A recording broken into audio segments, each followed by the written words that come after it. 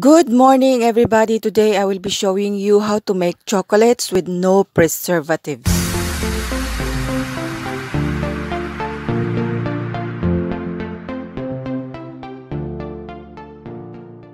Organic chocolates came from cacao pod, and the cacao itself has not been sprayed with chemicals. It has no insecticides, so it's organic. And then we washed it and then dried it in the sun.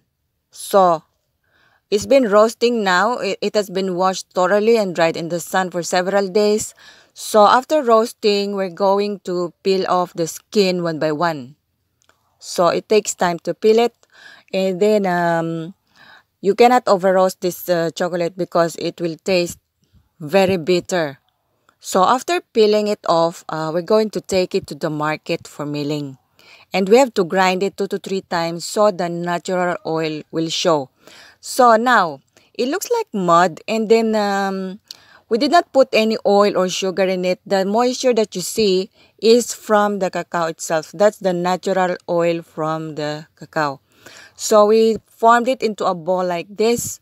And one piece of this can make 1 pan of brownies or chocolate cake. So it's very intense and pure. And the other ones, I'm going to put it into an ice cube mold. So as you can see, I put it into an ice cube mold now. And then it looks like a ganache.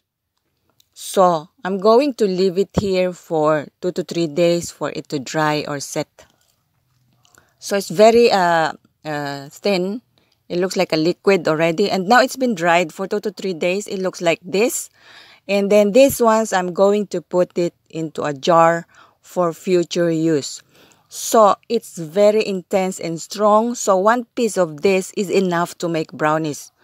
Before we made brownies and then we put 2 pieces and it doesn't taste good. It's very bitter. So next time we're going to put 1 piece. And I'm going to show you that recipe next video, how to make brownies out of this organic chocolates. So it's very healthy. It has no fat and it's very good for you. So if you want to order, the link is below. I put the contact below this video.